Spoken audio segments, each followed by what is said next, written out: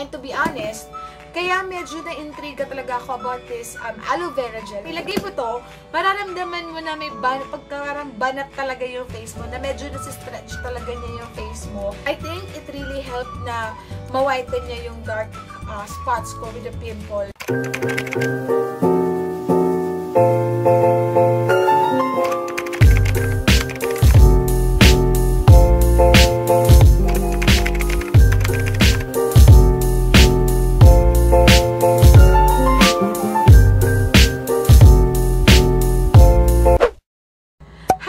It's me, Lavin G, and welcome back to my channel. So for today's vlog, guys, we will be doing a aloe vera gel review, which is the Luxe Organix soothing gel. Wait, nakikita nyo ba? Ayan, ano ba yan?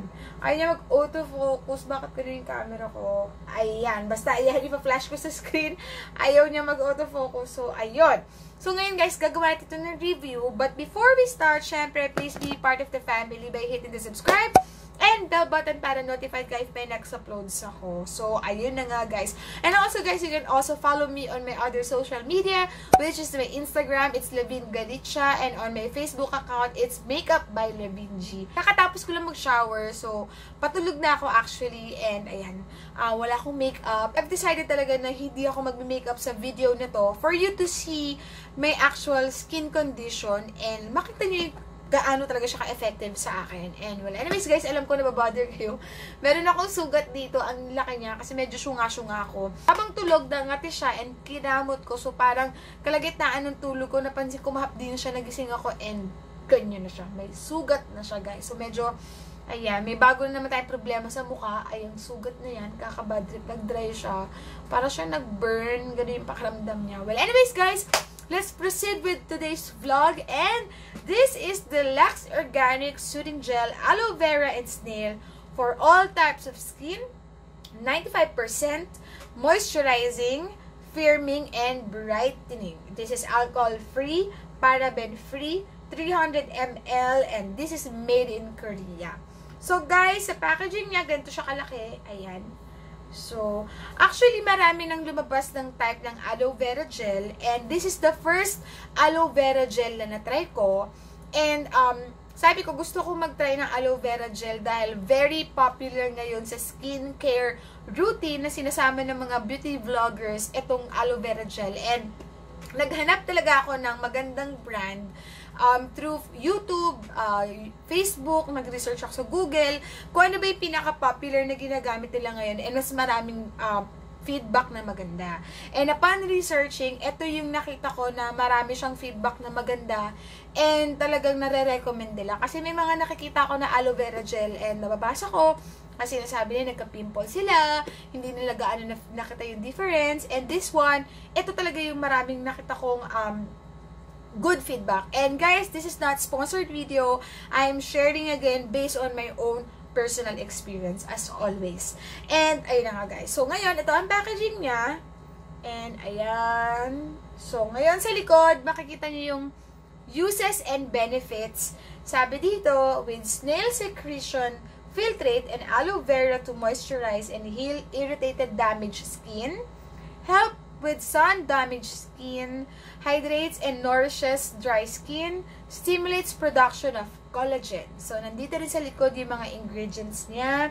And meron din siyang caution na nakalagay dito for external use only.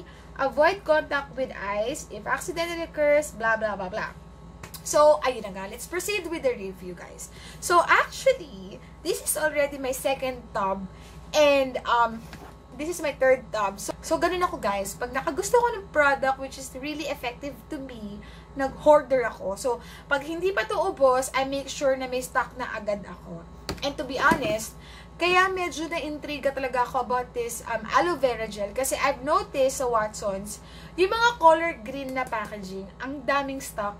Pero pag ito, siguro nakailang try ako ng Watsons bago ko makahanap ng stock nito. So, it means, maraming bumibili, kasi na-out of stock siya. So, hindi mo siya basta-basta mahanap sa mga Watsons.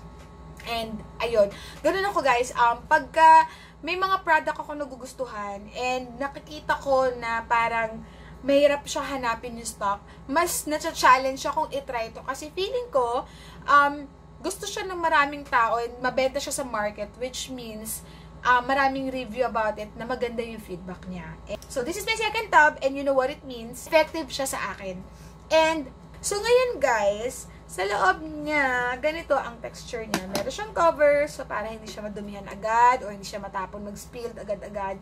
So, ganyan siya.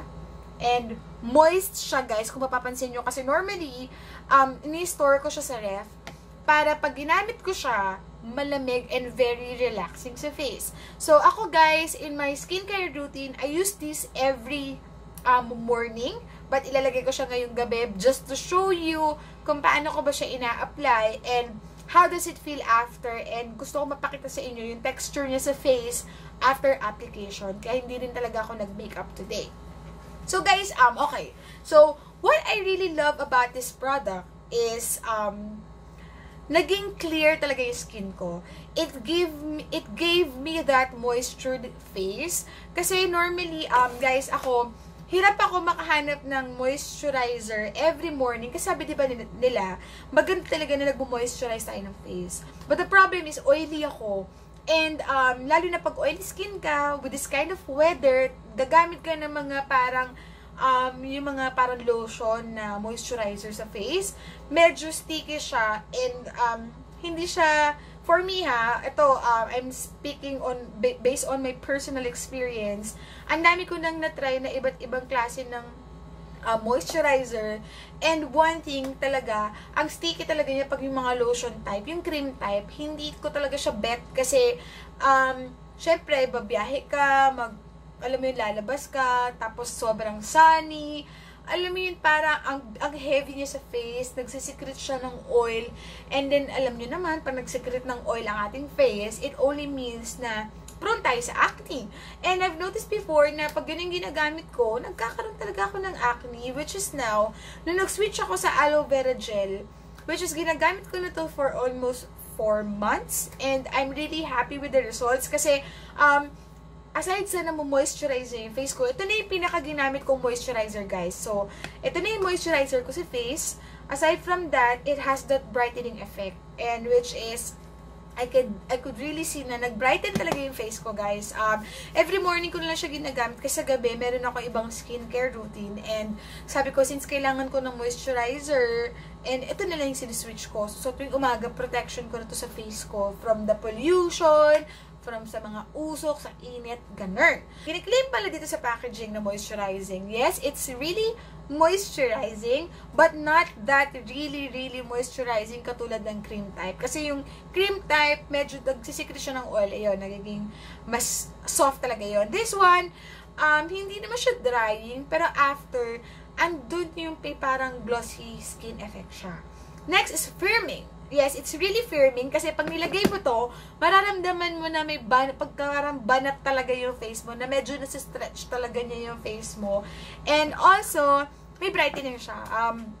I think it really helped na ma-whiten niya yung dark spots ko with the pimple. So, ngayon guys, nagustuhan ko to kasi parang it gave me that, di ba uso ngayon ang Korean skin effect, yung mga glossy na ganyan.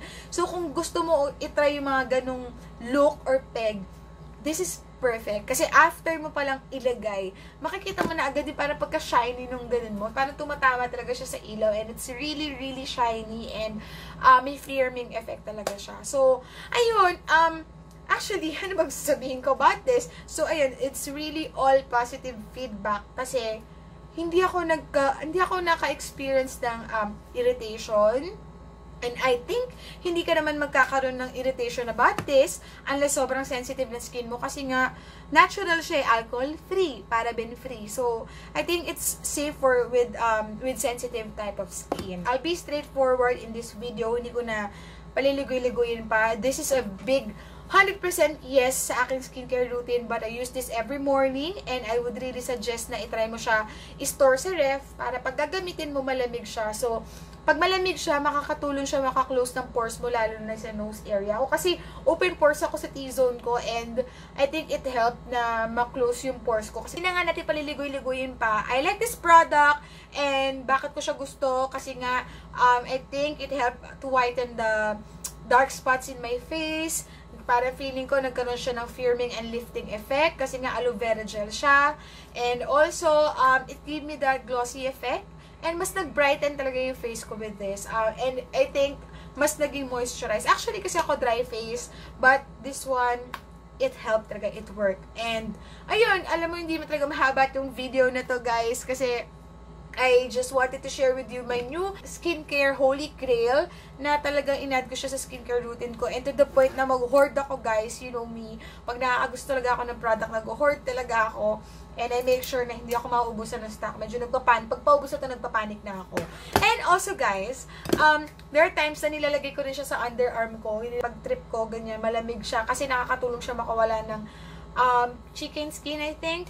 And also, nilalagay ko din siya sa hair kasi ako, guys, alam nyo naman, ang lola nyo, mahilig magpa-color na magpa-color kaya medyo dry. So, ako, nilalagay ko to, guys, every morning sa, di ba, pagkaligo ko. So, kukuha lang ako ng ample amount, igaganyan ko, tapos igaganon ko siya sa hair ko. Hindi siya malagkit. Okay, mag-alala, hindi siya oily, hindi siya malagkit. Pag pinahide mo siya sa buhok mo, parang wala lang. Para siyang tubig lang din na nag-dry. And it give that para medyo bouncy effect and mas healthier looking yung hair mo. So, ayun guys, ganun ko siyang paraan ginagamit. Sa face, sa hair, and minsan sa underarm. And it's really working. And siguro maganda kung itatry mo din. And ngayon, papakita ko sa inyo kung paano ko siya ina-apply, guys. So, ayan. So, actually, ayan, wala akong makeup, wala na akong yan. Kakahilamos ko lang. And, ayun, ilagay natin. So, medyo, ayan guys, sinasabi ko sa inyo, ilagay nyo siya sa ref para ang sarap sa feeling niya pagka malamig mo siyang ginagamit. Ayan, ayan. Kuha ka lang konti sa face. Yan. And then, dab mo lang. Yan, yan, yan, yan. Kuha. Tapos, minamassage ko lang siya sa face. Papakita ko sa inyo after application na. And then to guys, morning ko to ginagamit ha. Kasi nilagay ko lang to ngayong gabi para lang mapakita sa inyo application. But, ayan.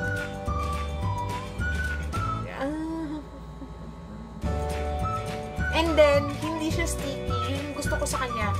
So, una, syempre, pag nilagay mo, medyo sticky, malamig. Pero pag nag-dry na siya, parang wala lang. Parang balat mo lang agad. Hindi ka makakaramdam ng cream type sa face mo. Which is, perfect siya pagka after nito, maglagay ka ng sunblock every morning. Ayan, drying na siya. So, hintay ka lang siguro ng mga 1 minute to 2 minutes and magda-dry na siya. Yan. Ganun kabilis. Dry na agad siya. Walang oily. It's, you know, parang skin mo lang agad. And, ayan. Diba? Liwanag ata masyado. Paano ba tanggalin yung liwanag? Ayan. Ganyan siya, guys. It's very, parang relaxing talaga siya. And, ayun, maganda siya kung malamig para mag-close yung pores mo. And also, guys, di ba may RF machine ako? Kung may vlog ako about RF machine, ito na yung ginagamit ko, pinaka-gel ko sa RF ko. So, hindi mo pa napapanood yung vlog ko, lalagay ko yung link dyan. Ayan. Ayan ang link sa akin. And when it comes to price, guys, isang tub nito is $229, which is really, really, really sulit. Kasi, magagamit, ang dami nito, guys, and gagamitin mo lang, ganyan-ganyan lang. Siguro magagamit mo isang ganito for 3 months, 2 to 3 months, depende kung gagamitin mo siya morning and evening. But for me, in my case, every morning ko lang siya ginagamit and siguro kaya to maubos in 3 months. So, very sulit na talaga siya. And that's it for today's vlog, guys. Thank you for watching this video. Kung may mga iba kang na-try na aloe vera gel, feel free to comment down below kung anong brand yon para matry ko din.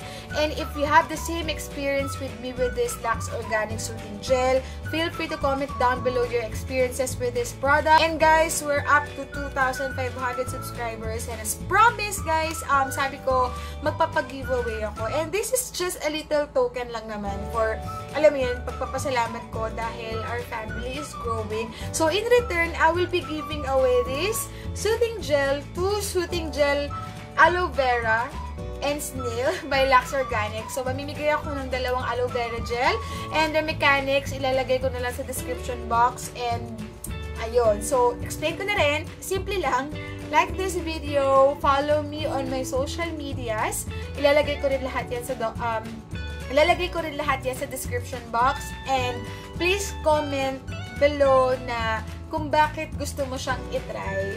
And siguro, I'll randomly pick na lang. Titignan ko na lang yung mga comments nyo kung who's deserving nanalo nito. So, ayan guys. 2 persons will win this product. So, ayan guys. Full mechanics will be posted sa aking description box. And again, thank you for watching my videos. Thank you for watching this vlog. Again, see you in my next vlog. Thank you so much for watching.